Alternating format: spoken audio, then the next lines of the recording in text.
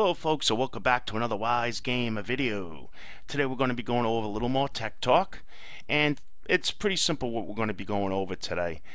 I don't know about you people, but sometimes this gets a little annoying to me when you first turn on your computer system, where you put in your login information and all that. It's always asking you, do you like what you see?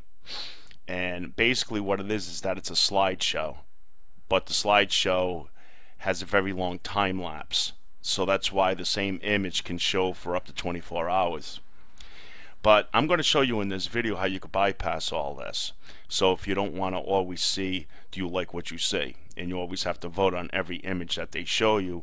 Plus we could also show you in this video too how you could shut off all these topics that show up and things of that nature. So let's get started.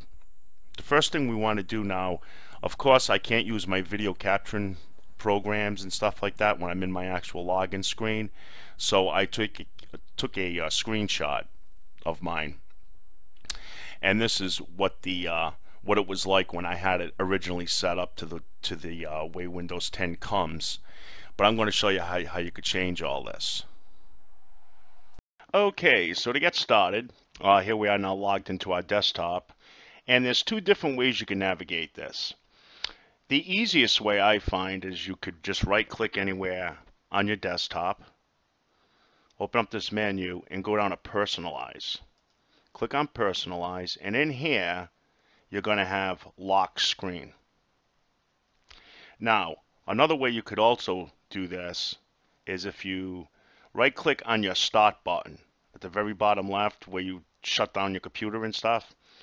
Just right click on that and you could go to search, and in search you could type in lock screen, and it's going to show right up here. Turn the lock screen slideshow on or off. Now it's going to open up the same menu, the same place that we're at.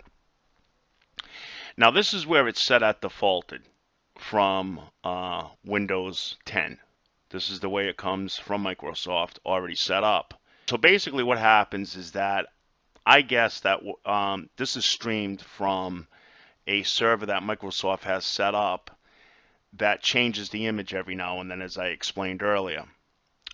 But you can also make it where you could put a still picture of your own in there on your login screen.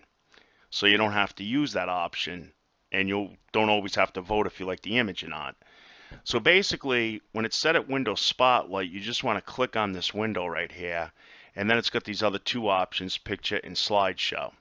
Now, slideshow, you could set up your own slideshow. You could use your own personal photos. Just, make a folder, put them all in there, and boom, click on slideshow, and then load that up. It's going to have the option to load it up. So if we clicked on slideshow, it's going to say add folders, add a folder. So like I said, you just make that folder, and there you go. But I'm just going to use a still picture for mine. So we're going to go back up, go to picture. Now once you go to picture, you're going to have some images already shown. Well, I do anyway. If you don't, go to browse. And browse is going to open up all your folders. And you simply just pick the folder that you have all your photos in.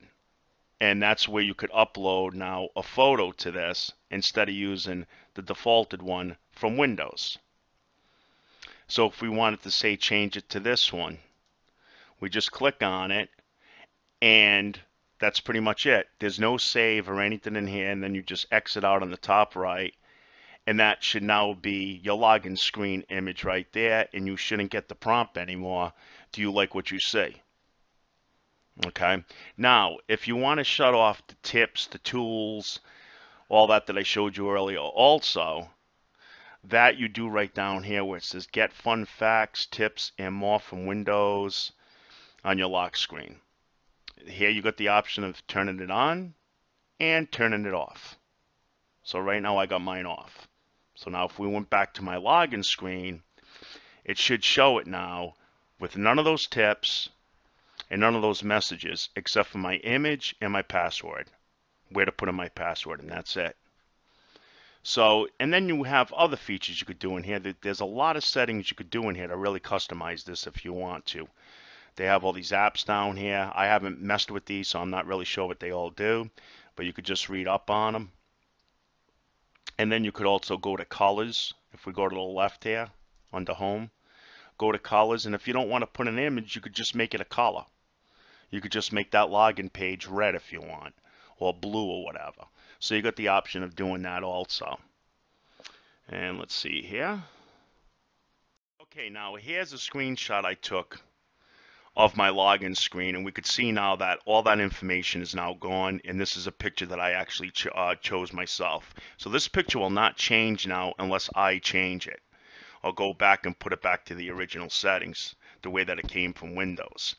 So this, again, this is an image that I picked. The reason why it's still showing this tip up to the top left is because when I made this, when I took the screenshot, I did not shut that feature off yet. So that's the reason why that's still showing.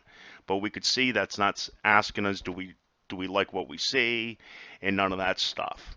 So now we would just have the login screen normally right here. You put in your password, and boom, you're on your desktop. And that's pretty much it, folks. It's that easy.